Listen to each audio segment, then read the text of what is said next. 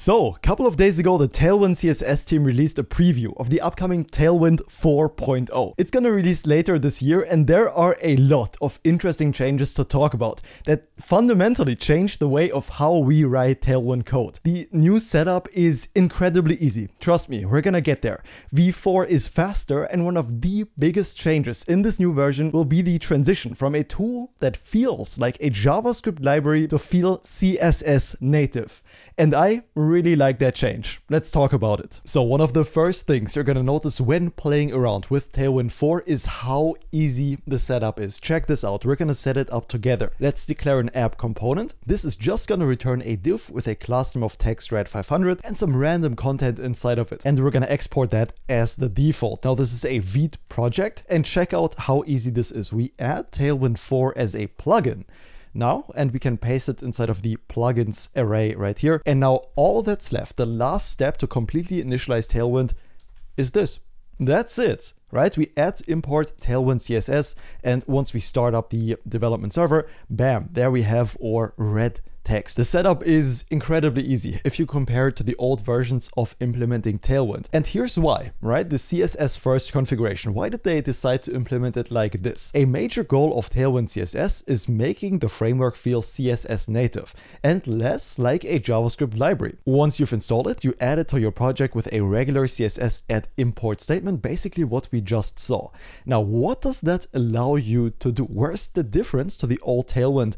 And the difference is right here. In version 4 and on, this right here, this syntax is how we declare custom classes in Tailwind CSS. And that's a really big difference if we compare it to the old version, let's say old Tailwind. Now, in the old Tailwind, custom classes involve 3 steps, and that involves JavaScript actually. We would have a globals.css file, and in here you can declare any custom color, for example, that you want, like -- custom -red, anything that you want to reuse across your project. And then we could not use that as is in Tailwind. Instead, what we have to do is go first into our tailwind.config.ts and then tell it about the custom global CSS that we just created. Let's just kind of copy and paste this over. So we are kind of registering that color with Tailwind, and only then were we allowed to use this custom red as a class name, my custom red, for example. And this step through JavaScript land, essentially this second step right here, is completely gone in Tailwind v4,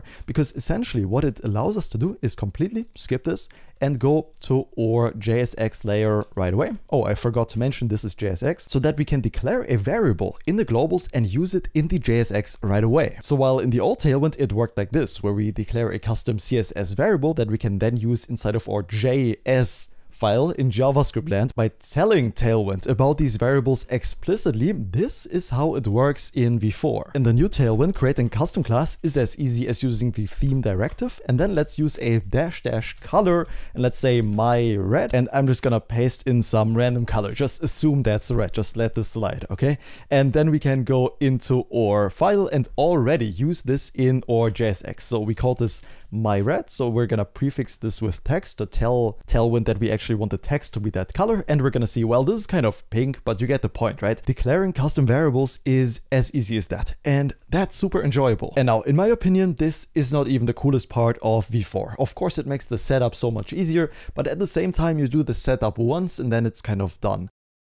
Basically, they built a completely own engine in Rust, by the way, so it must be fast and good. And this engine is a ground-up rewrite, using everything that they know about the framework now to better model the problem space, making things faster with a lot less code. Up to 10 times faster. We can do a full build of the Tailwind CSS website in 105 milliseconds instead of 960 milliseconds, or the UI kit in 55 versus 341 milliseconds. Now, there's one thing I found very surprising about this. If we take a look at their GitHub repository in the new branch, kind of for the v4 release, you're gonna notice something right here on the right-hand side, and that is 0.1% of this repo is actually written in Rust. So a very, very tiny bit. But if we take a look at the actual project, you can see the aux side, that's how the engine is called, the folder right here. And this entire folder that I cloned to my desktop is 150 megabytes, and only the engine is already 52.8 megabytes. Now, I'm not sure if this is the best way to measure it. This is not zipped or anything,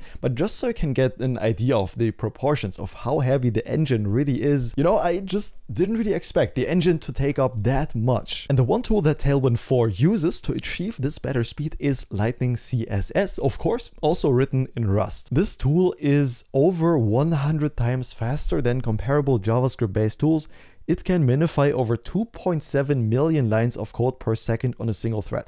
Now that sounds pretty cool, unless you realize that you really only ever kind of build your app once, and it's not that important if you wait like 100 milliseconds or if you wait a second. Like, does it matter that much?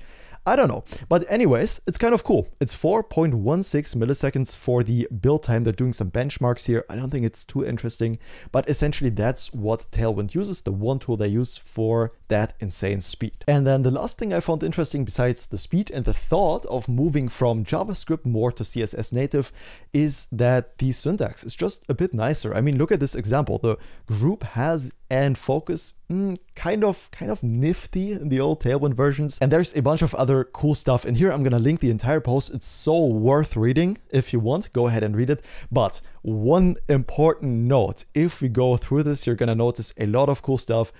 But Tailwind 4 Alpha is nowhere near ready for adoption, at least in my opinion. It's very cool to kind of test it out, try it out and see what's new, but at the same time they acknowledge that it's just not ready. There's an entire roadmap to V4 and I'm really hyped because this is gonna release about in the summertime of this year, but it also very clearly states that, hey, we acknowledge that this is not done. You probably should not use this in production.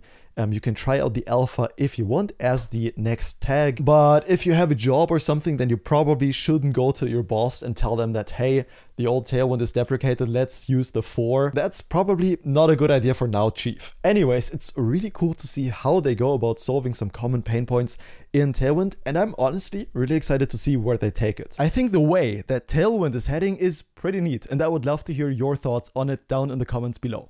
That's gonna be it for this video. I'm gonna see you in the next one. Until then, have a good one, and bye-bye.